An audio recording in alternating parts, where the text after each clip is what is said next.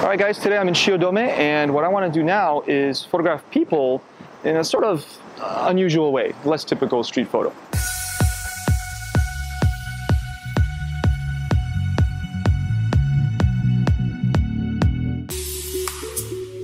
Hi guys, it's Lukasz from EYExplore, and I'm here to show you kind of an interesting, little bit different way of photographing people in public, especially a kind of an urban street portraiture. So behind me, as you can see, there's this smoking area, which is completely empty right now, but somebody will show up in a minute. And what I want to do is take some photos of the people through the glass to get an impression of a person. Now, just a quick overview of the settings I'm using for this shot. I'm going with a 2/50th of a second shutter speed, f/5.6 for my aperture, and 800 ISO. That'll be a good exposure on that scene. And I'm using a zoom lens to get some versatility in how I frame this shot. All right, so come along with me. We're going to see what we can get in there. All right, so right now there's not too many people, but there are some in there. There is a kind of a thing to consider here, a little trick, is that if I stand right in front of the glass, I'll see my own reflection. So I can't do that. I have to shoot from a bit of an angle. Okay, so I got somebody here. I'm going to do a vertical shot. Zoom in a little bit.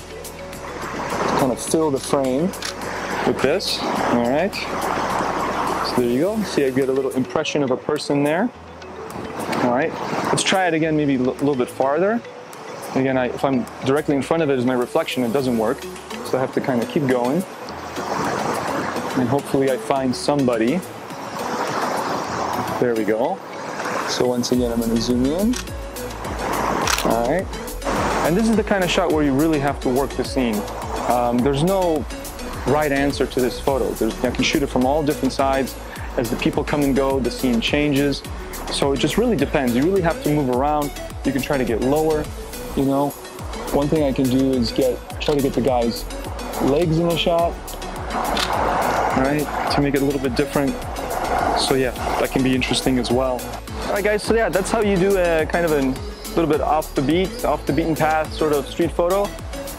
Especially for those of you who are a little bit shy with street photography, you're not sure how to approach photographing people, it can be really helpful to shoot through a piece of glass or something to still get a dramatic photo while not getting, right in people's faces.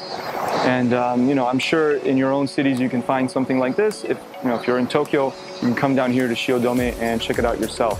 So remember to get out there and challenge your eye. Hey guys, thanks for watching the video.